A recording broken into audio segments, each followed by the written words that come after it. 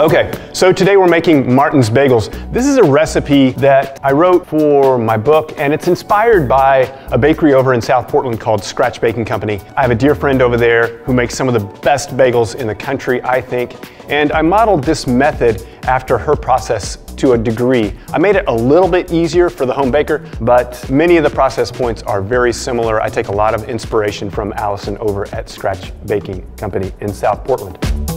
This to me is kind of like how I want to start my day. Martin's Bagels, cheers, enjoy.